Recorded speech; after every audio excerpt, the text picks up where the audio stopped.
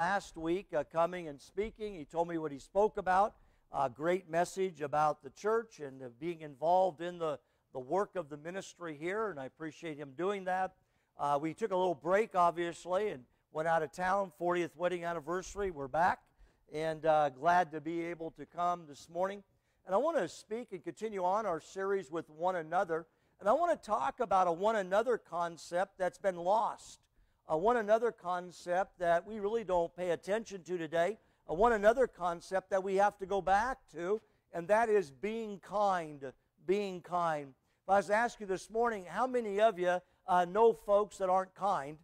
We all would raise our hands.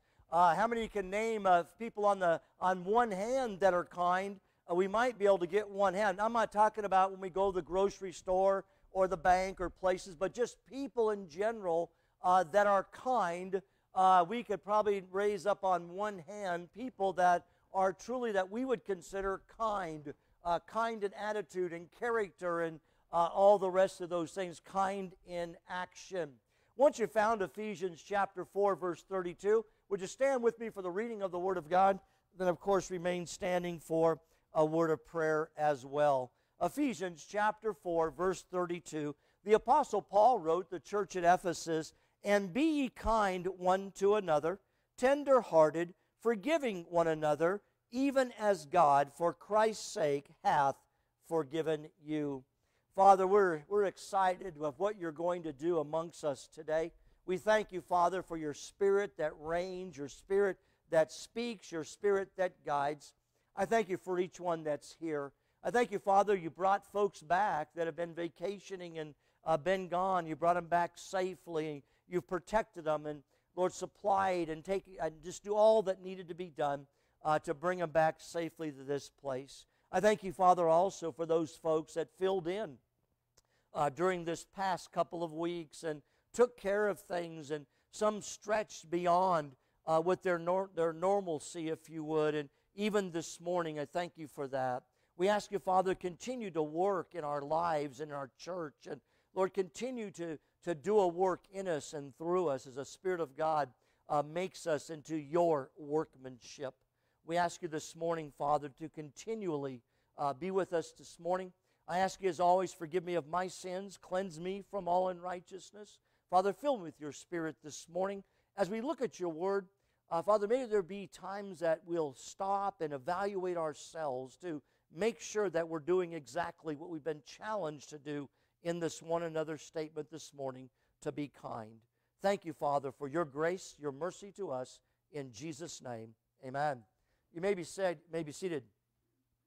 It's interesting to me that about in the last 10 years or so, we have heard these statements. In fact, there was even a movie a while back, and we've heard these statements, and we've been challenged to do this, to perform random acts of kindness. How many have heard that before?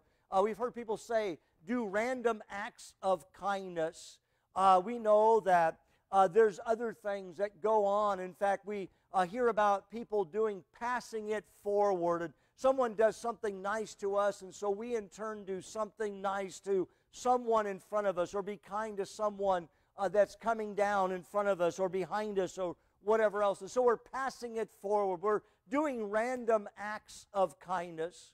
But notice something important. The Bible predates both of those concepts that we've tried to push this morning or progress up this morning. And we notice the Apostle Paul challenged to be ye kind one to another. Here's something interesting. If the people at the church of Ephesus was being kind one to another, the Apostle Paul would not have had to write and challenge them to do so in a letter. Amen? How many would agree with that?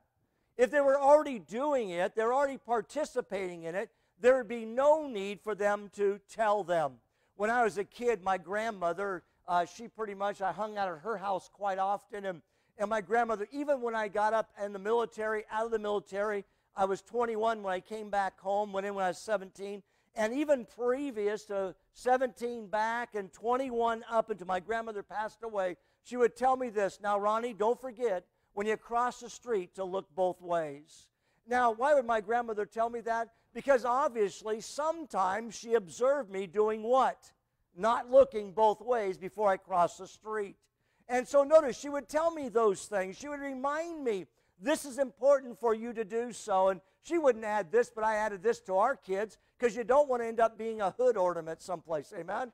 We want to make sure you're safe and protected and watched over. But notice, the Apostle Paul challenged the church at Ephesus that they were to be kind to one another, because obviously there was issues in them that was not producing this. Now, I'm not saying today, eeny, meeny, miny, mo, you be kind, you don't have to. Because I don't know. If you're kind, praise the Lord if you are. But this is a one another series that we're doing. This is the next one on the list. And so I want to challenge you this morning to be kind, to be kind. It's easy for us not to be kind. You notice that? It's easy for us not to be kind. And so it's going to take work, and we'll look this morning. I have 3 things I'll share with you here in a few minutes. And so it's easy for us not to be kind. And sometimes we're not kind because we disagree with someone, and rather to disagree agreeably, we want to disagree disagreeably and aggressively. That's not being kind. It's not being kind by cutting people off just because we don't like them or don't care about them. That's not being kind. We don't like our neighbor because they don't take care of the weeds in their yard, or they don't pull their trash cans in, and so we don't speak to them when they speak to us. That's not being kind. Get the idea? And so it's difficult sometimes for us to be kind, and so we have to be challenged to do exactly that. And so the Apostle Paul wrote that we are to be kind one to another. You say, wait a minute, it's only for the church at Ephesus. They're the only ones that needed to be kind. Can I tell you something? It's for all Christians all the time. And we're all to be kind as believers. Remember, there's our indications and characteristics that I believe that the world looks for in believers, and unfortunately, sometimes they don't see them. And this is one of them. This is one of them. How many times has an unbeliever told a Christian or heard them tell a Christian, I thought a Christian ought to act like this? Amen? Because they know how a Christian ought to act. And so we in turn ought to do what? We ought to be kind one to another. The word be, by the way, because he says be ye kind one to another. The verb be is a present tense, and it means continuous action. And so it ought to be something that flows through us naturally, a continuous action.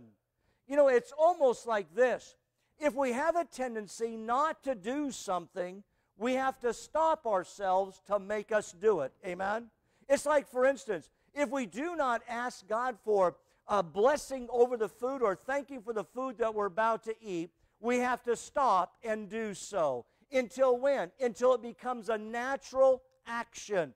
When we were younger, and I first met Vicki, and we'd sit down to eat, man, it'd be like, we're waiting, like one hog waits for another hog. Man, it's like grabbing the grub and start shoving it in. But then after we started going to church and we knew that we ought to thank God for what he did, it had to become an action that we had to change. And so it was something that we had to stop and think about, stop and begin to be involved in, stop and give thanks to God. Then eventually, guess what happened? It becomes a natural action because it's something that becomes part of us, something that we know that we need to do, but it becomes a natural thing that we do. Get the idea? It's like when we don't do it, then we think, what did I miss? Did I miss my vitamins? Did I miss my vegetables, my salad, my meat? Did I miss dessert? Well, what did I miss? Because what we missed was not giving God thanks for how He's provided for us. So it's a continuous action. It's something that begins to be so continuous within us that it becomes natural. That's what the concept of be means. But he also uses an adjective. The adjective is kind. In the Greek, it's a kertos, and it means to be mild, pleasant, easy, gracious. It refers to being useful or fit for use. I kind of like word studies and this idea of being kind, fit for use, or being useful. something that's kind, mild, pleasant, easy, gracious. And I began to think some examples of it.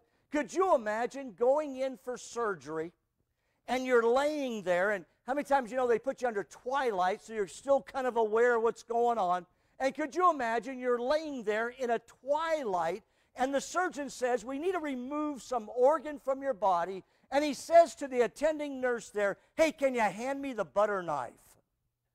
How many would say, whoa, time out here. I don't want a butter. Did you understand a butter knife is not fit for use to open up a body or to be used for surgery? We say, hey, stop. We don't want you to do that. You know why? Because that's not going to be kind.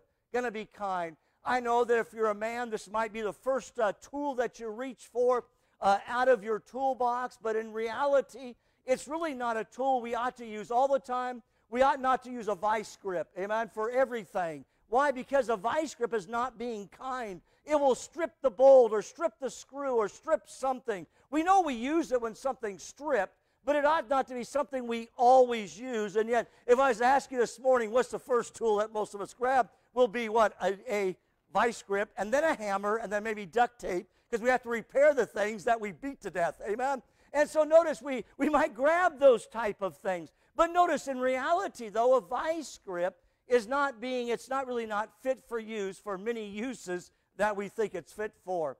And so notice the concept, the adjective is kind. It means mild and pleasant and easy and gracious.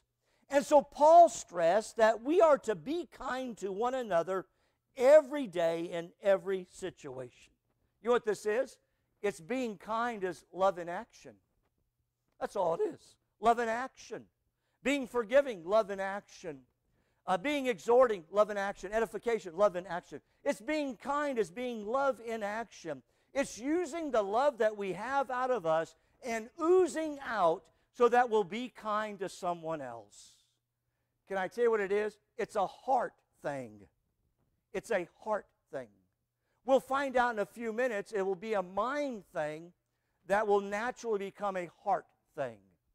Get the idea? We have to be determined to be kind, and eventually it becomes a heart thing. First, it's a mind thing. Be kind one to another, thinking about it, making a continuous action, so it'll be a natural flow from our heart.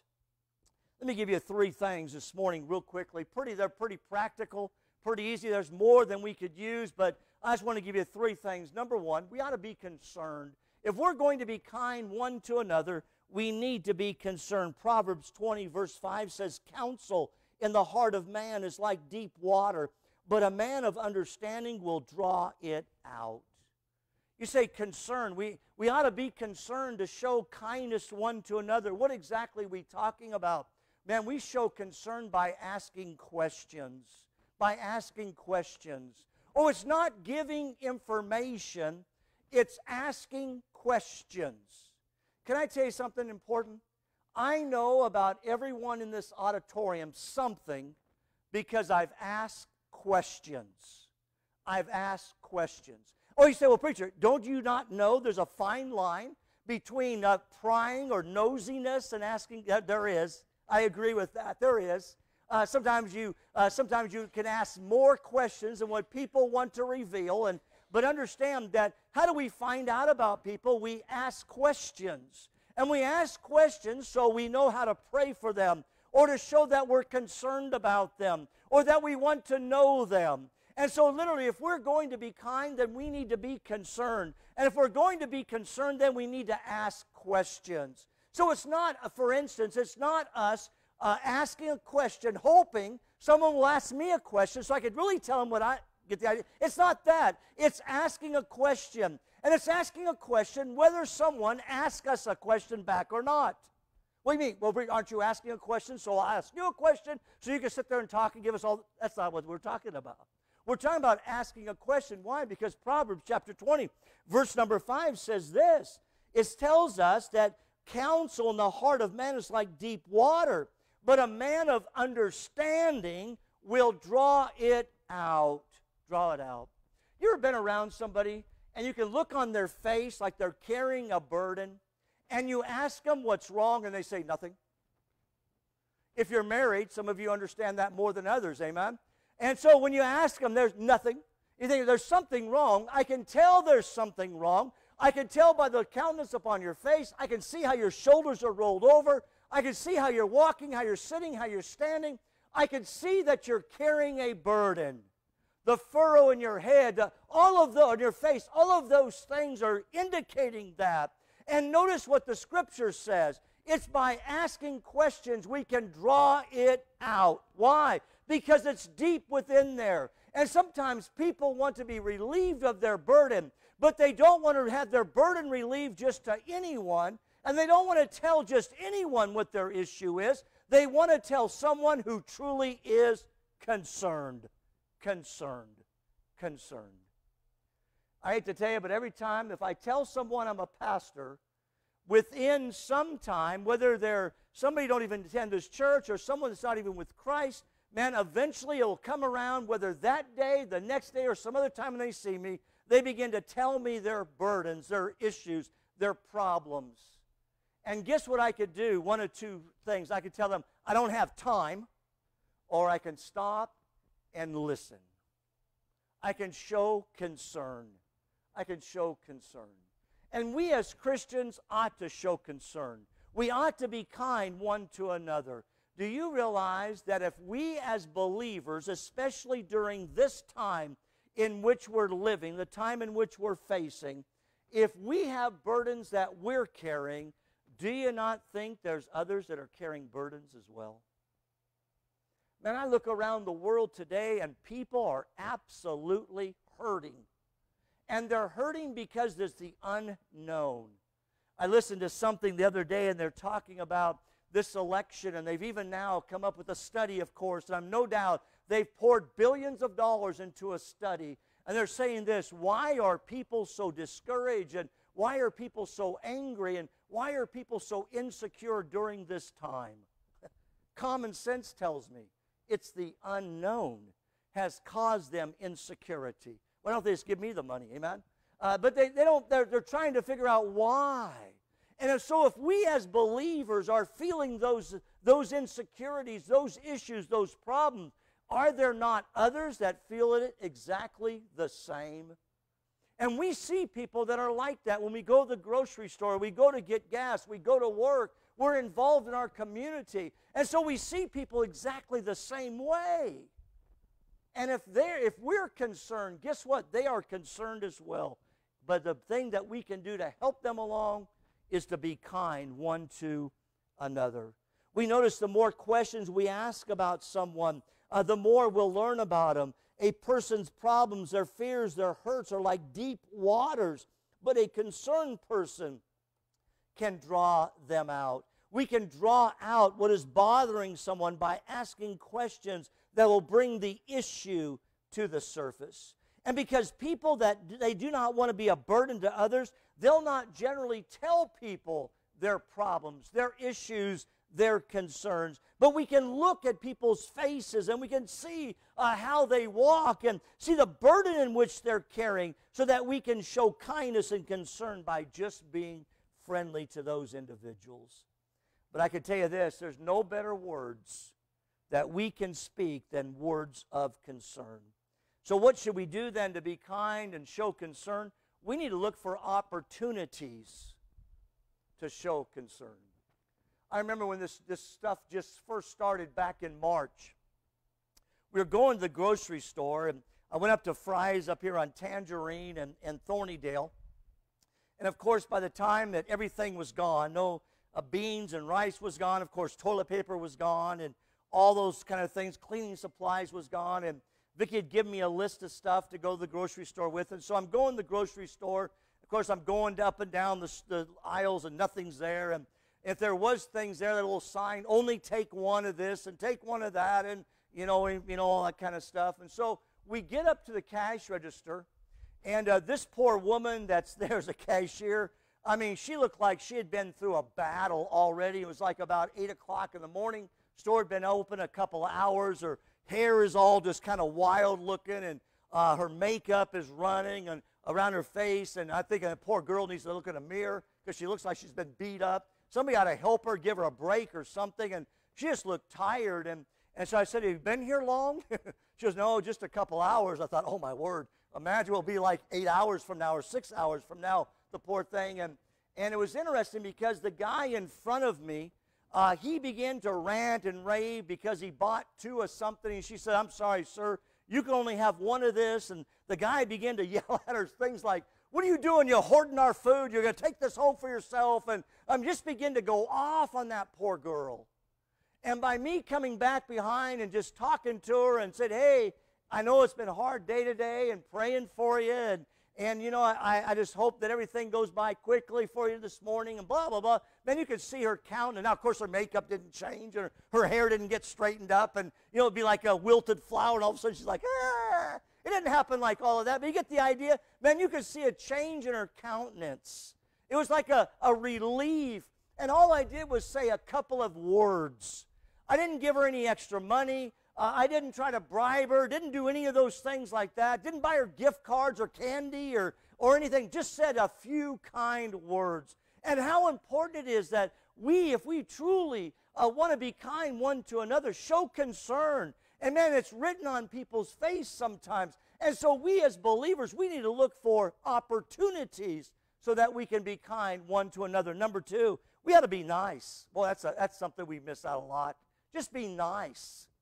Be nice. Listen to Proverbs 11:17. The merciful man doeth good to his own soul, but he that is cruel troubleth his own flesh. Here's something interesting. When we're not nice, guess who is the one that ends up suffering? Not the individual that we've not been nice to, but the Scripture, the Proverbs says it's us that ends up suffering. It's us that ends up feeling the repercussions. It's us. And so notice, just be nice. You say, what do you mean, be nice? Did your parents ever tell you to be nice? You're doing something and you're griping, complaining, you're fighting with your brother, and your mom and dad comes and say, hey, be nice. Be nice. I had someone tell me, Vicki and I, we've been married 40 years, and our relationship works for us, and we argue, and we bicker about silly stuff sometimes. We both are strong-headed. We both have strong opinions about things. And I had someone tell me before when they first met us, they said, man, you guys need to be nice. I think we are being nice. This works for us. We get along. We're not arguing. We're not fighting. We're not divorcing. We're not running off to a lawyer somewhere. This is what we do. It works for us. We're opinionated, and we're strong opinionated people, and we're expressing our attitude. But notice how important it is that even when we express negativity, even when we express a different attitude, guess what we should do? We should still be nice. Because notice, it does not necessarily affect the individual that we're not being nice to, but it affects us, the Proverbs says. Listen again, Proverbs 11:17. The merciful man doeth good to his own soul, but he that is cruel troubleth who? His own flesh. His own flesh. See, we're living in a world where being nice and well-mannered are becoming more and more rare. Amen? And we think that when we go to a store or we go to a restaurant or we go to someone, they serve us, that we don't have to say thank you or smile to them. Well, I'm giving them my money. Isn't that good enough? No, it's not necessarily good enough. It's being kind and well-mannered. It's telling folks, thank you, please. Man, many times we see people open the door and we just kind of blaze right through there like nobody's business. There's nothing wrong for us to say thank you for doing this. Hey, thank you for your kindness, your niceness. And notice that we're living in a world where being nice and well-mannered, it's out the door. I'm not sure if parents aren't teaching their kids to say thank you or you're welcome or anything else like that. But notice how important it is that we are to be the example, especially as believers, to be nice and well-mannered. In this crude and rude world, Christians are to shine as lights as they exhibit kindness by being nice to others. Notice 2 ways that we as believers can be kind. Number 1 is this. It's by not kicking a fellow believer when they're down. Get that? It's not kicking a fellow believer when they're down. I've heard this saying years ago, and it's still apropos even today, that the Christian church are the only ones that kills its allies and exalts their enemies. You know what that means? That when someone is down, that we are also ganging up on them, also trying to destroy them, also trying to hurt them. And notice, as Christians, for us to be kind one to another, man, that we're not to kick a fellow believer when they're down. Our responsibility is to edify them, to build them up, to exhort them, to pick them up and get them back on track again. But how easy is it for us to rejoice when another Christian falls into sin, when another pastor goes down the pike into sin. And man, we rejoice about that. Or they get what they deserve. Or we say this or we say that. Our responsibility, if we're going to be kind one to another, is that we don't kick a fellow believer when we're down. We lift them up. The second thing how to show kindness is this, is by lifting up others when they have stumbled and when they have fallen. And sometimes we can see folks begin to stumble and begin to fall. And guess our responsibility is to make sure we pick them up. This last week on, I believe it was Wednesday, Vicki and I were leaving Utah. We were driving down to Arizona. We're on 89A. Beautiful drive. Man, the trees are changing and all kinds of other good stuff. And we're driving down through there, and we stopped, and we used to do this when we were dating, and so we were talking about doing it again. So I went and got some French bread and got some salami and cheese, a couple apples and different stuff. And so we'd picnicked once before, and we were coming back down and heading off to Flagstaff. And so we stopped someplace. We found a park bench. So we stopped and get ready to have lunch again, some sandwiches and whatever. And so we're getting out to go do this, and Vicki's going to the table, and I'm carrying the stuff behind her getting there. And then all of a sudden, she hit some uneven ground, and she began to stumble forward. And when she did, she hit this 4x4 post that's holding up an overhang with her shoulder, and man, just bopped it pretty good. And the only reason why I know that she hit it is because I've got the stuff and I'm walking over there. Two things. One, I saw her bounce off of it. And then somebody that was also pulling up their truck, this guy jumped out, an older guy. He jumped out of the truck and he asked, "Are you okay? Are you okay?" And was going to try to help her. And I thought, man, what a great, and I told the guy, I said, "Hey, man, I really appreciate you being concerned about my wife." Because, you know what? Because people aren't concerned about who? Their own selves.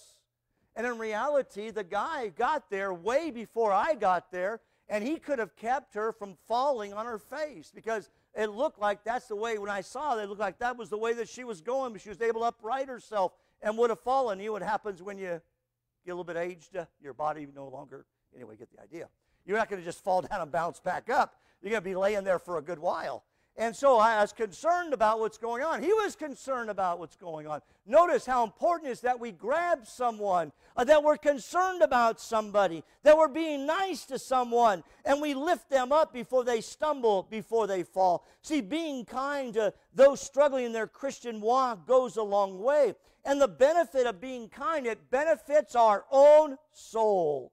Well, we can be nice to others by never raising our voice in anger or frustration. And the first sign that we're losing control is when we begin to yell at somebody else. Amen? When no one can sit there and begin to talk, and pretty soon they're screaming above each other because they're upset and they're frustrated, they're angry. But you know what? There are two types of yelling. You say, "Well, preacher, is all yelling bad?" No, not all yelling's bad. There is two types. There's yelling for a warning, telling folks, watch out because danger is coming. And the second one is yelling because they didn't pay attention to the danger. Amen? And notice the important one. We are to yell a warning, but we're not to yell because someone did not heed our warning. Man, there's many times I tell our kids, watch out for this. And then when they would not do it, I yelled at them because they didn't pay attention to what I said. That's not the kind of yelling that we ought to have. That's frustration. And sometimes we do that out of anger. But there ought to be yelling for a warning. And so I mean, when we say we should never raise our voice, no, there's times we ought to raise our voice, and we ought to do it for a warning. And I think when we do it for a warning, it's being nice to folks. It's telling them, watch out. But understand this, if we yell at them because they did not heed our warning, then we're doing it out of our own frustration because they didn't pay attention to us, or they didn't do what we want. Can I tell you something, to be honest with you? That's not being nice. That's not being nice. That's just us being upset and letting folks know how we feel. about what took place or what we were going through. Notice also, when we lose control of the volume of our voice, we lose control of the words that we speak, which can result in saying hurtful things. There's 5 things I think that we need to remember when it comes to speaking. Number 1, spoken words said without thought can cut deeply and hurt worse than any physical blow. And how often do we say things without stopping and thinking of what we're saying? Now, I'm not big on, well, let's stop and think how someone would respond to how you said. We're not talking about that. We're talking about speaking to someone and stop and thinking about what we say so that we can take the edge off. So it's not begin to go in there and just knock them around or if you would, drive a stake through their heart. But it's speaking to them. Number 2, hurtful words can ruin a relationship. Hurtful words can ruin a relationship. And I hate to say this, but I know that it's true, that normally the ones in a relationship that say the hateful words is the husband. And the one that remembers those things is the wife. Amen? Come on, let's be honest. Amen? We say things that we regret later. And I can tell you this, those things that we say that we regret later, our wives do not forget them. They remember those things. How do we know that? Because they bring them up to us. And they bring them up to us in the most weird places, like in another argument about something else or another disagreement about something else. And all of a sudden, those things come out. Why? Because they built in bitterness and resentfulness. But if we would have stopped and thought about what we were going to say and stopped and thought about how we were going to say it, we could have avoided a lot of trouble in our relationship. Number 3, we're to speak the truth, and that's important. But we're not just to speak the truth, because speaking the truth without love is brutality, and speaking just love without truth is hypocrisy. But we are to speak the truth in love. In love. And it's to be in love when we speak the truth. And think about how we talk to make sure that it's not destroying someone. And notice, it's speaking the truth. And make sure it's always the truth. But there's a way to do so. And Paul says, and he challenges us, that we're to speak it in truth. Number 4, once words are spoken, here's the bad part, they can never be taken back. Never be taken back. If I was to ask you this morning, how many of you wish you had an ironclad net to catch words that you've said?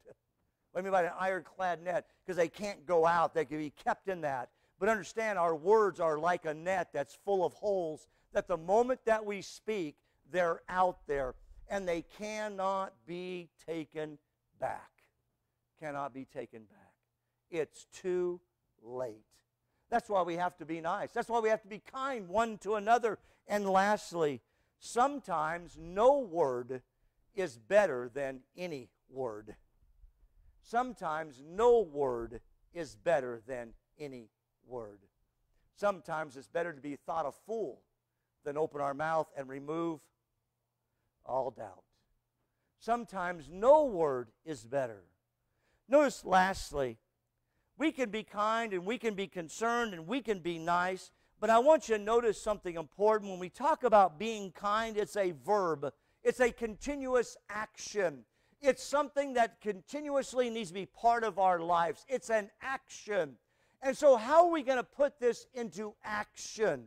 How is it going to be something that we begin to use in our life? And it's by doing this. It's by being determined. And we have to make a determination that we're going to be kind. Notice, put on therefore as the elect of God, holy and beloved, bowels of mercy, kindness, humbleness of mind, meekness, long-suffering. Put on therefore. And so if we're truly going to be kind to people, be concerned about them, be nice to them, we must be determined to do it. Why? Because it's not a continuous action in our life. We are not born in kindness. And we're not born to be nice. And we're not born to be concerned. Why? Because we're born self-centered and prideful and sinful. And we want what's ours, and we want it how? We want it now.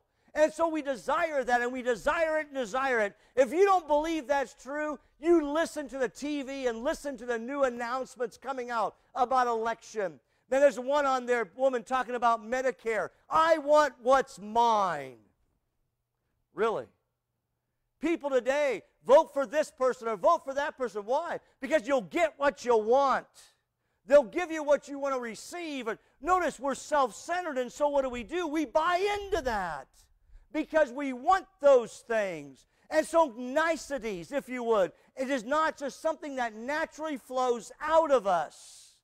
You don't think that's true? Look back when your kids were growing up and there was toys in a room, and they had all of their toys laying around them, and they're playing with their favorite toy. And some other kid walks in and reaches down and grabs a toy they're not even paying attention to. Might be one they've discarded and threw away, could care less about it. And the moment that another kid touches it, what do they say? That's mine.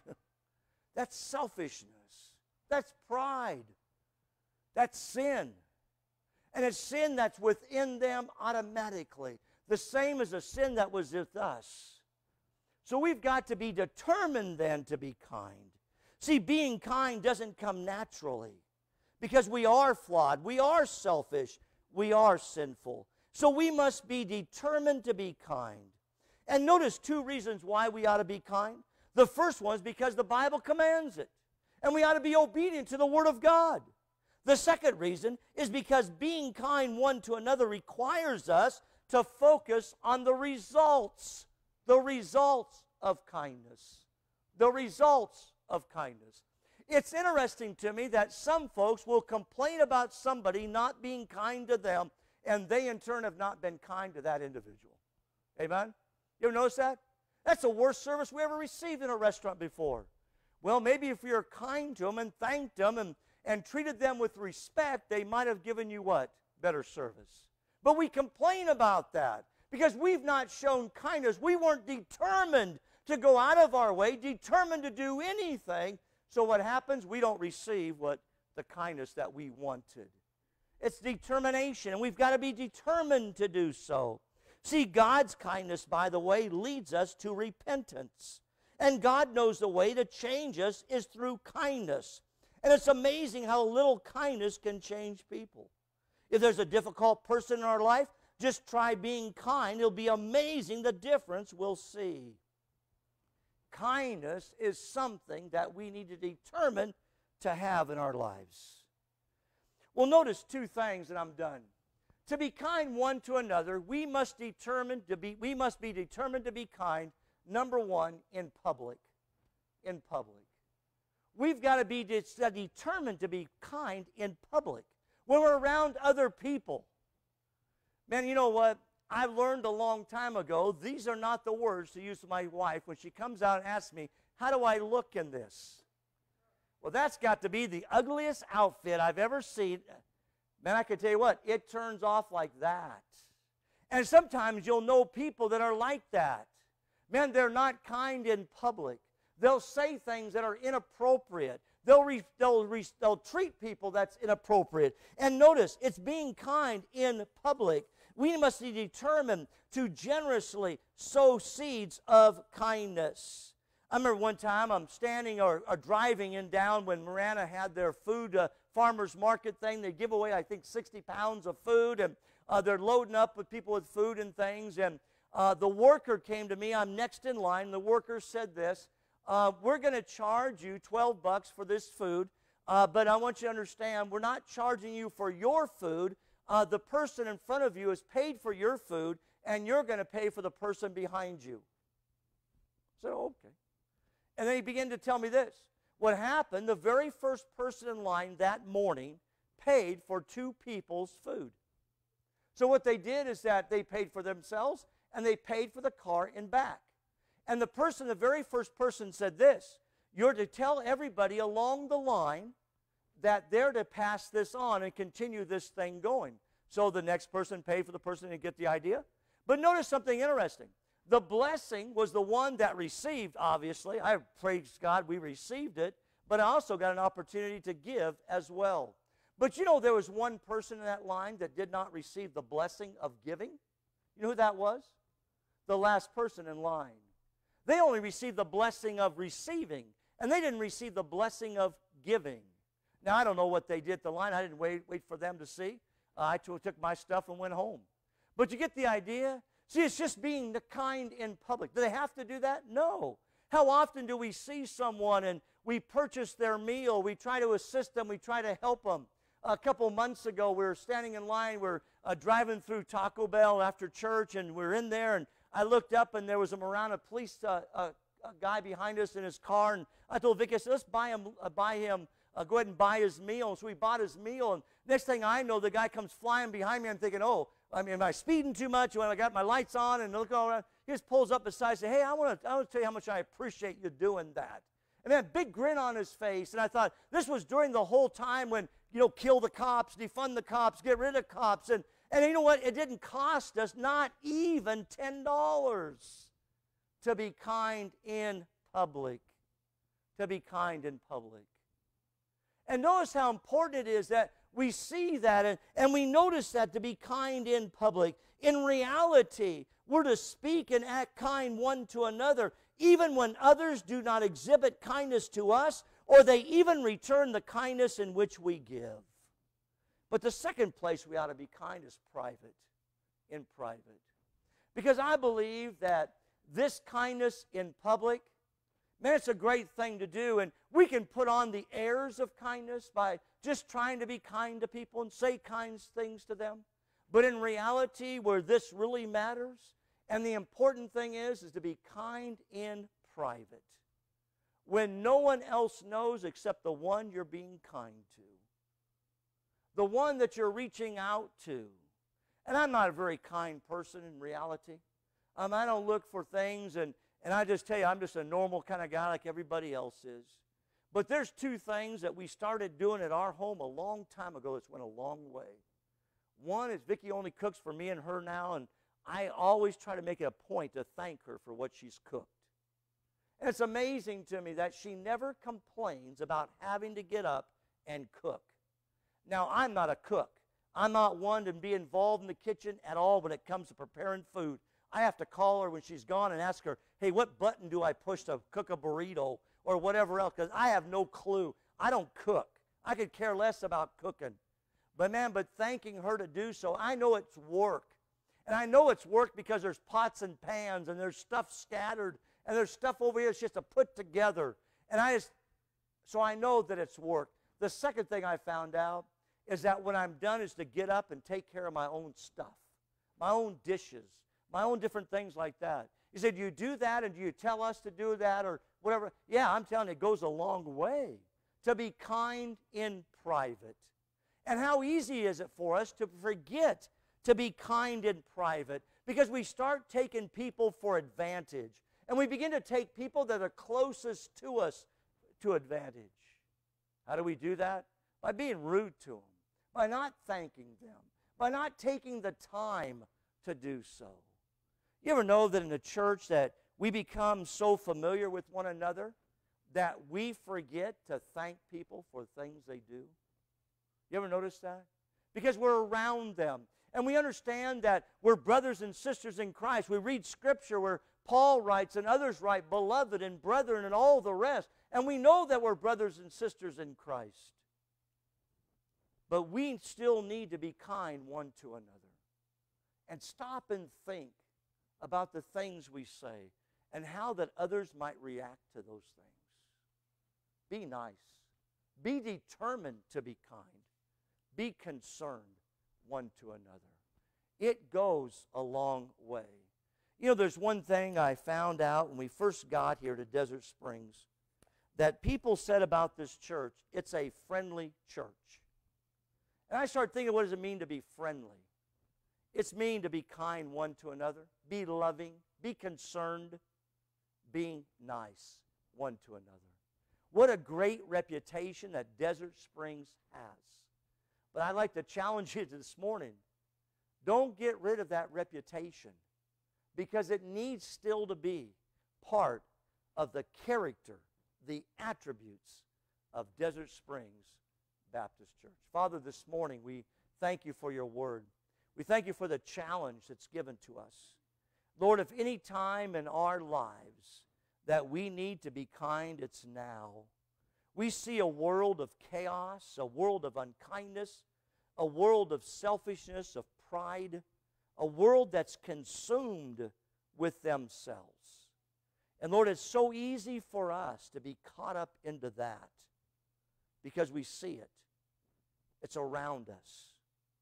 We become ones that unfortunately are victims of it as well.